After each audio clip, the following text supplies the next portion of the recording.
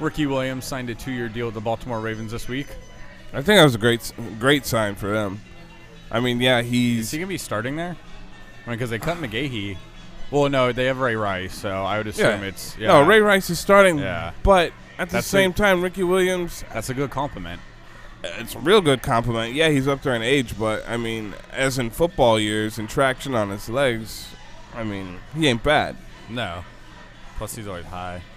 Yeah, he don't feel nothing. He likes the tree. But that is a good move for him.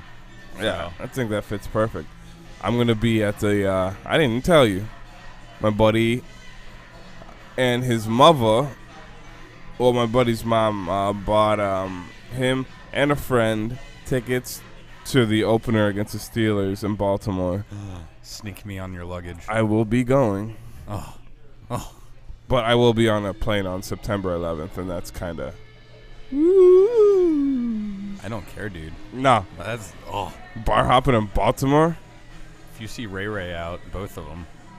Look, I'm not going to... Drunk interview with Ray Lewis. Do it. Look, do it now. You watch The Wire? I'm not going to be looking for Ray. I'm going to be looking for Omar. No, Ray. All right, moving on.